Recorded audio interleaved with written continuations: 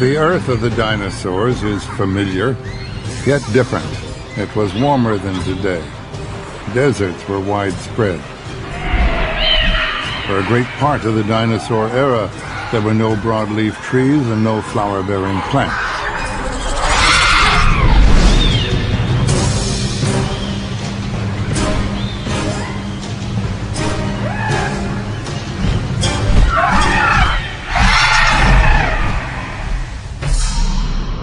During the dinosaur era, there is no Arctic ice cap and Antarctica is subtropical.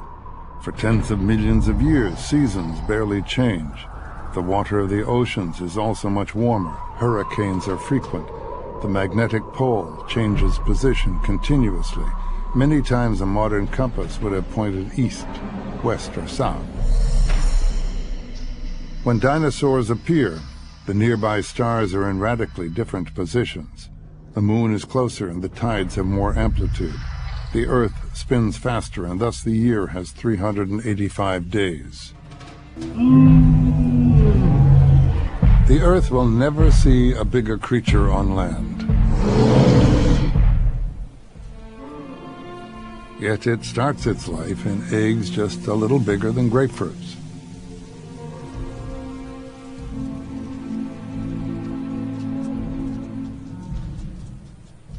Scientists believe that female Argentinosaurs, like all titanosaurs, a class of four-legged, long-necked dinosaurs, left their eggs to their fate as soon as they were laid, relying on their large number for the survival of the species. This baby Argentinosaur, let's call him Strong One, will grow up to be as big as a herd of 14 elephants, 120 feet long, longer than a blue whale, the largest animal living today, if he lives long enough.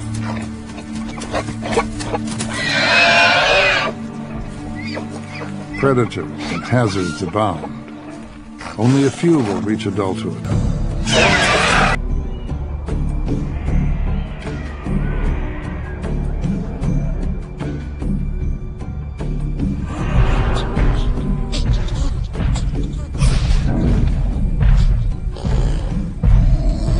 Size has its advantages. The highest branches belong to those who can reach them, and many predators are too small to be threatening in most situations.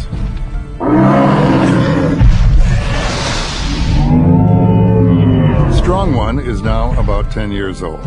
He has reached a length of 60 feet, half his adult size. His rapid growth will give him the protection of size early in life.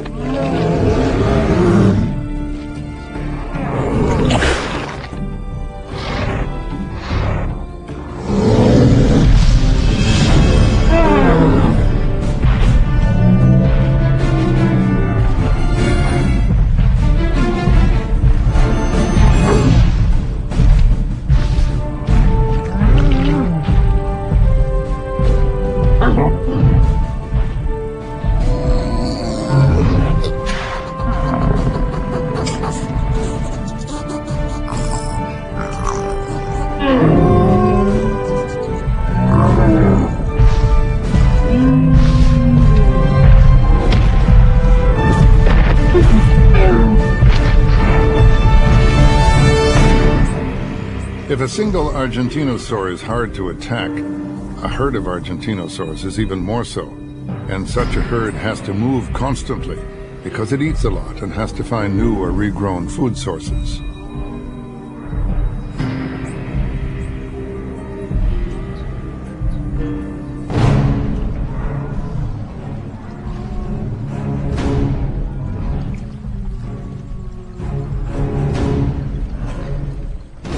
Strong One has reached maturity. For many scientists, he's at full size. He's 20 years old. And he is at the beginning of more than a century of life.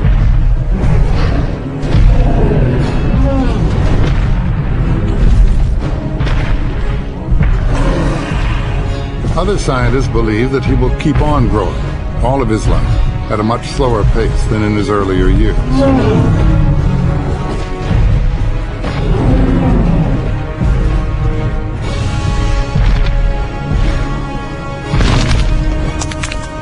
Argentinosaurs were 12 times more massive than their biggest predator. They were almost invincible.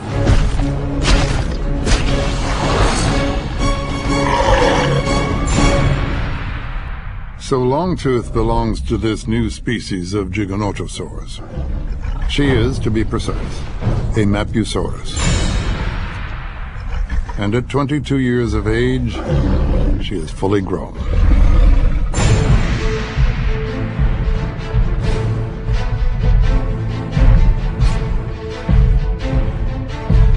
Strong One is, unknowingly, in a critical time.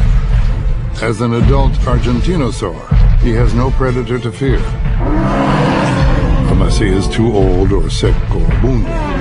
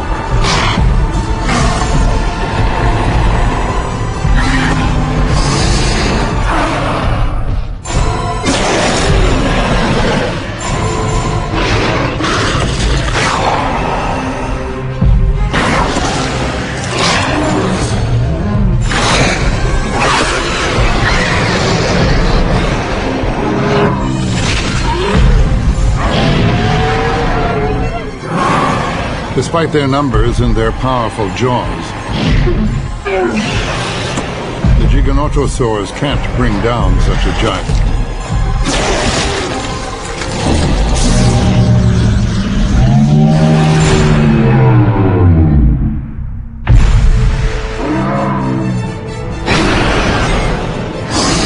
Tearing off pieces of skin and letting the large prey bleed to death or die from infection is a strategy more likely to succeed.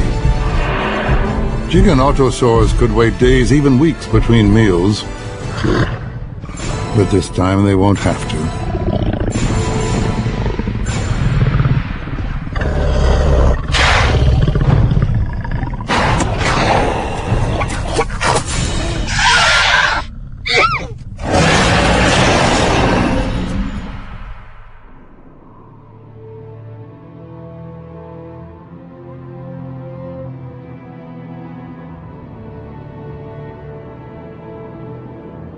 Time flies.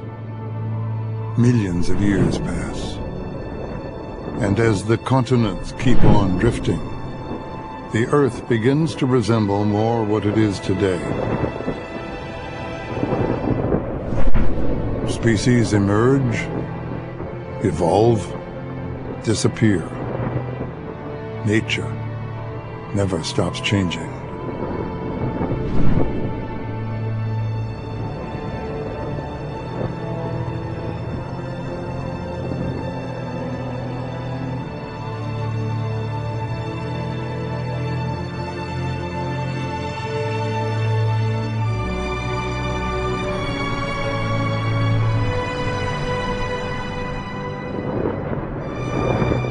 We're in North America.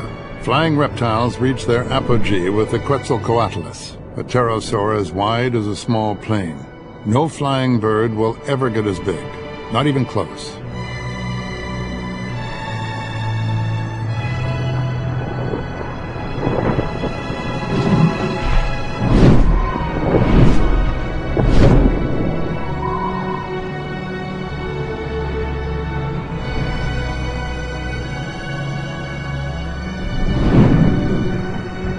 Apart from flight, this reptile has nothing in common with birds, and evolution gave it nothing to survive the impending dramatic events.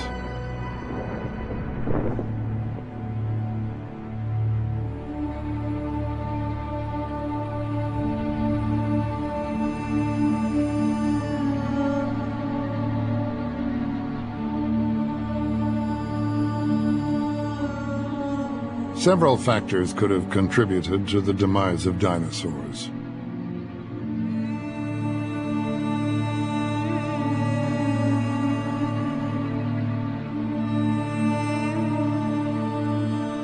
Mammals became bigger and more competitive. Drifting, isolated continents touched each other. New rivalries appeared. New diseases spread.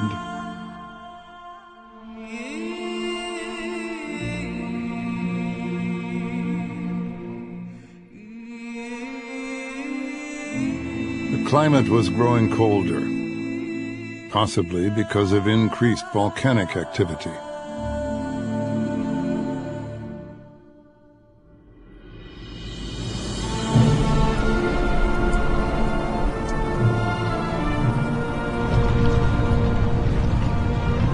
"5 million years before the end of the dinosaur era, the volcanoes of the world became much more active.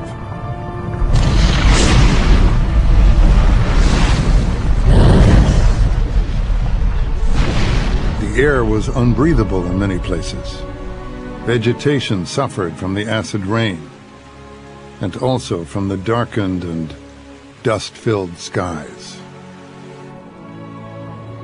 But still, many dinosaurs made it through for a little while longer.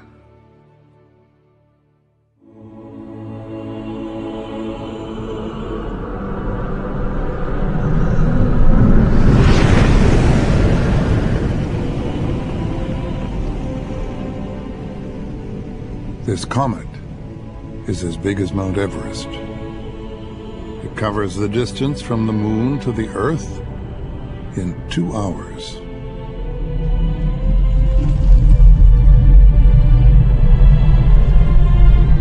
Cuts through our atmosphere in 2 seconds.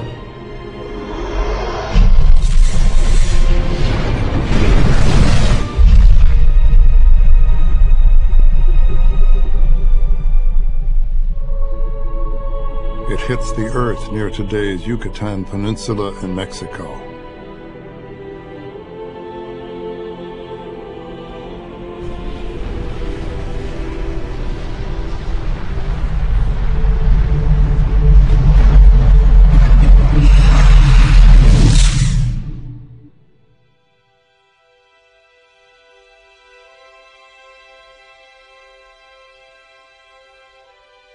All the forests of North and South America are destroyed by fire.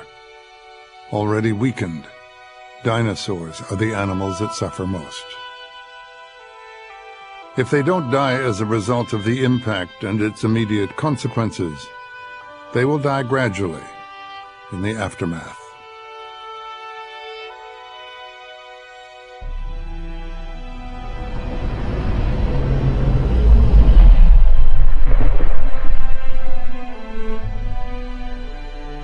In a relatively short time, dinosaurs become history.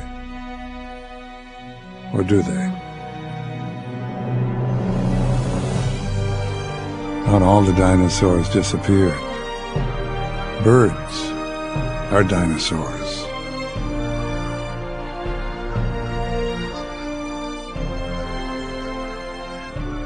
It's difficult to imagine how mammals could have evolved alongside large dinosaurs.